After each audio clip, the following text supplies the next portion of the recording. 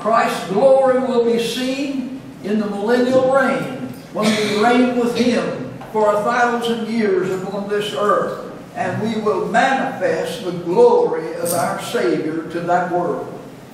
There are three things in the book of Ephesians that God wants us to understand.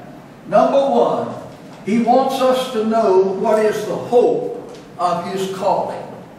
We are called to manifest His glory, and that's the hope that we will see Him one day, face to face. Face to face, we will see our Lord.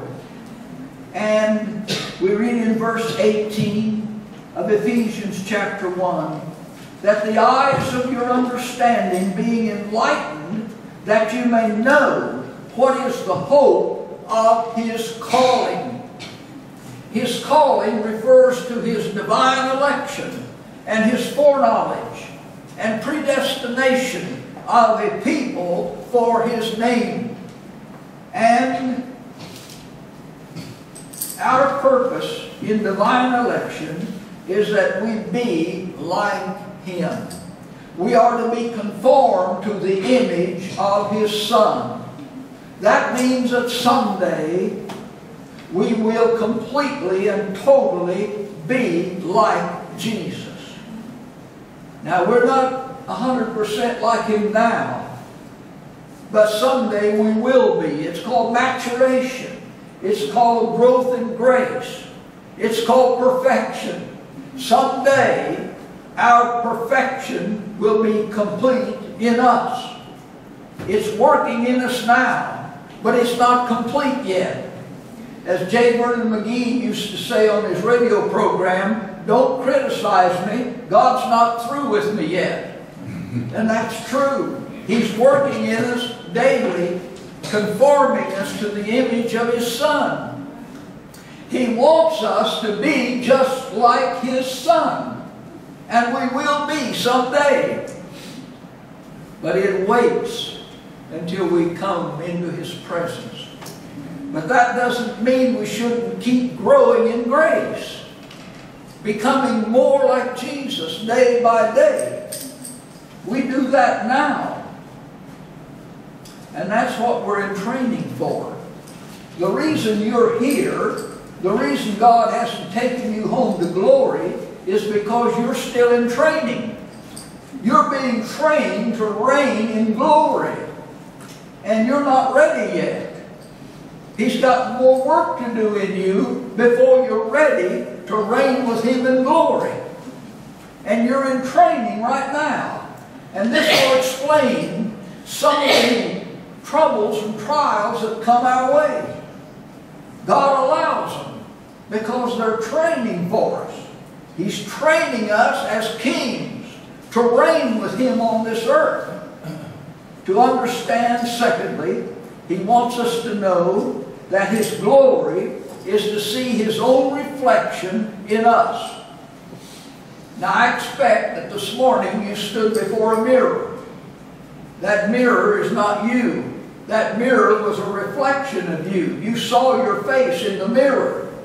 He wants to see your face mirrored to the world.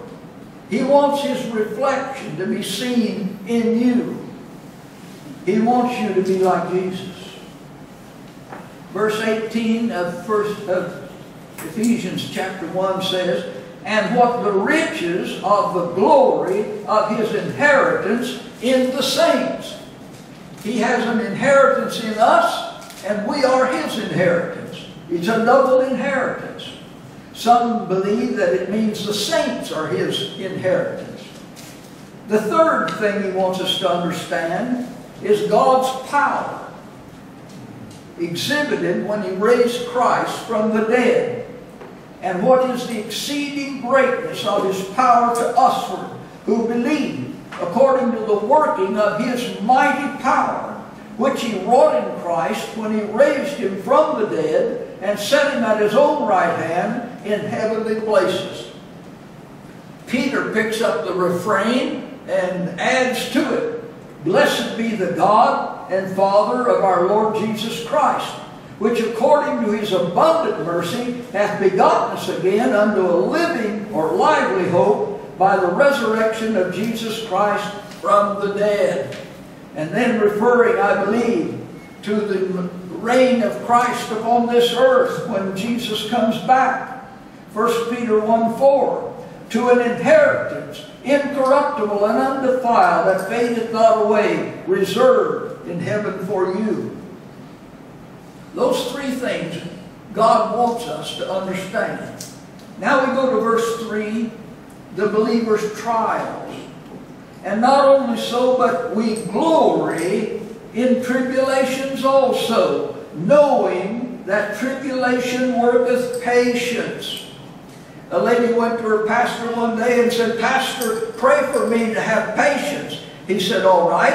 And he got down and began to pray. "Lord, send trials upon this woman. Send trouble her way. Send pain and anguish her way." She said, "Oh, Pastor, stop. I don't want you to pray for that. I want you to pray for patience." He said, "Tribulation worketh patience." That's why we go through tribulation. It produces patience in us. We're in training. And sometimes we get stubborn. And when we do, God sends tribulation. It produces patience. And patience is greatly to be desired.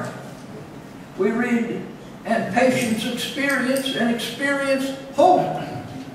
If children, verse 17, then heirs of God, and joint heirs with Christ, if so be that we suffer with him, that we may be also glorified together. For I reckon that the sufferings of this present time are not worthy to be compared with the glory that shall be revealed in us. Isaiah 48:10, I have chosen thee in the furnace of affliction. In the furnace of affliction. He sends trials to train us. 2 Corinthians 12, and he said unto me, this is Paul speaking, my grace is sufficient for thee, my strength is made perfect in weakness.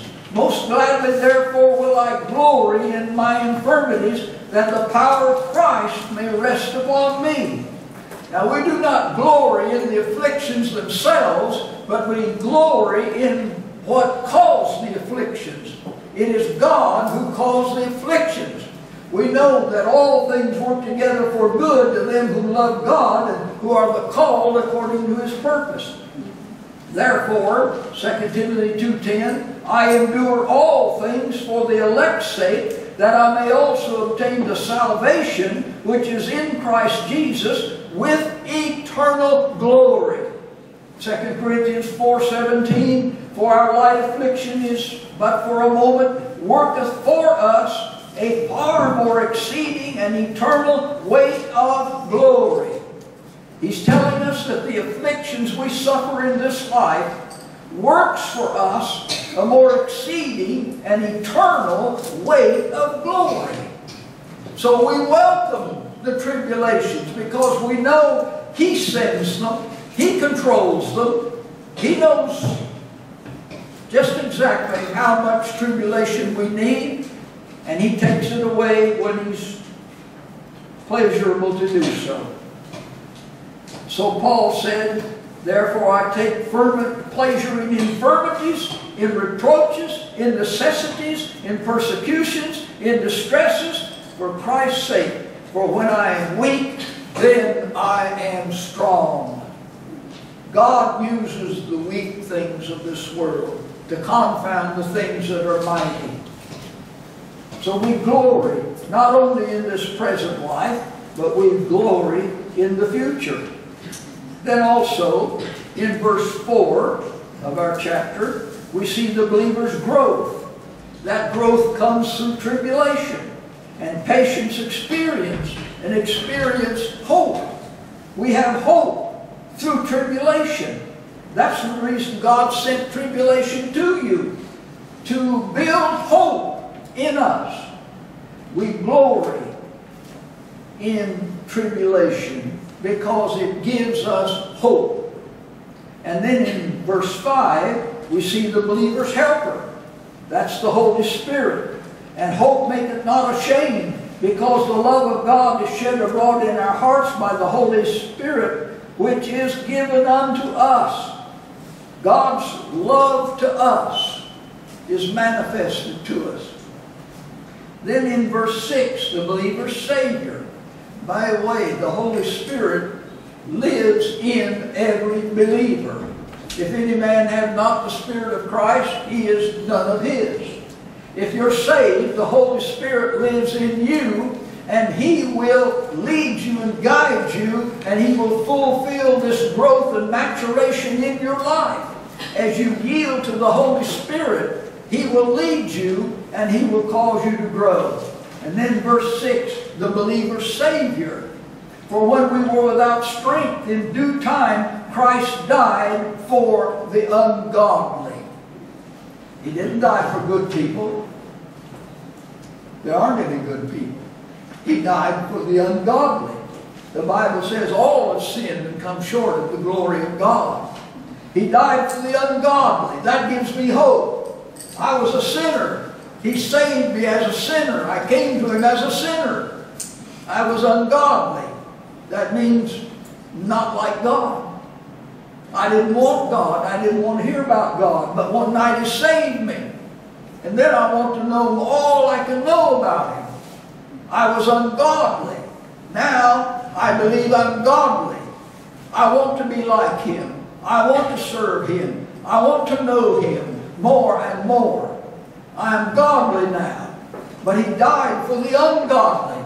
And if you come to Him, you have to come as one of the ungodly. Many people try to come to Him and fail because they don't come ungodly. You need to come to Him, Lord, I'm the sinner for whom Jesus died. I'm that sinner. Paul said, I am the chief of sinners. You see, when a person is truly saved, he will see the depravity of his own nature. And knowing that he cannot change it, he will come to Jesus as an ungodly sinner, and Jesus will save him on that basis. Who gave Himself a ransom for all, to be testified in due times. In due time, Christ died for the ungodly. Then verse 7 and 8, the believer's benefactor. For scarcely for a righteous man would one die, yet peradventure for a good man some would even dare to die. But God commandeth His love toward us, in that while we were yet sinners, Christ died for us. He's our benefactor. Our benefit is salvation, and it comes through Jesus. But God commendeth His love toward us, while we were yet sinners, Christ died for us. Christ hath redeemed us from the curse of the law. Then in verse 9 we have the believer's deliverance. Much more than being now justified by His blood, we shall be saved from wrath through Him. This is a present hope that we have. There's a great tribulation period coming upon the earth, when the earth will be soaked with blood and earthquakes and floods and terror and death. But we have deliverance from that, I believe. Verse 9, saved from wrath. The divine wrath of God is going to fall upon this earth. It's called the tribulation period of the book of Revelation. And we have been saved from that wrath through Him. We have been, present tense, saved from wrath. Revelation 6:16, the kings of the earth and the great men and the rich men and the chief captains and the mighty men and every bondman and every free man hid themselves in the dens and the rocks of the mountains, and said to the mountains and rocks, fall on us and hide us from the face of Him that sitteth on the throne, and from the wrath of the Lamb. For the great day of His wrath is come. Who shall be able to stand? That word wrath is the Greek word orge, and it means an anger that builds and builds and builds. God's anger at the world of its sin is building and building day by day. And one of these days, the tribulation period will break upon this earth, and the wrath of God will fall upon the unsaved. We're delivered from the wrath, I believe. And that's what the Bible says. I believe that wrath is the tribulation wrath.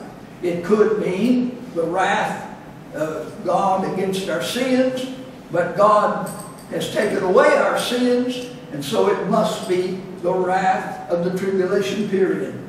Then in verse 10, the believer's reconciliation. For if when we were enemies, we were reconciled to God by the death of His Son, much more, being reconciled, we shall be saved by His life. We are in legal union with the Lord Jesus Christ. We are one with Him. We are united to Him. He that believeth on the Lord is one spirit. Then we have the believer's assurance. His eternal life is in us. That's in verse 10 and in verse 11. We have the believer's joy. And not only so, but we also joy in God through our Lord Jesus Christ, by whom we have now received the atonement. Verse 12, the believer's federal head. Wherefore, as by one man sin entered the world, and death by sin, so death passed upon all men, for that all have sinned. That means all sinned in Adam. And when Adam sinned, he plunged the human race into a state of spiritual death. We all died in Adam. We became depraved and lost in Adam. But there is a second Adam. Jesus is the last Adam. And there's a federal headship. We are under, not Adam. When we're saved, we're under Christ. He's the head of the church. We are under Christ. And that's the believer's federal headship.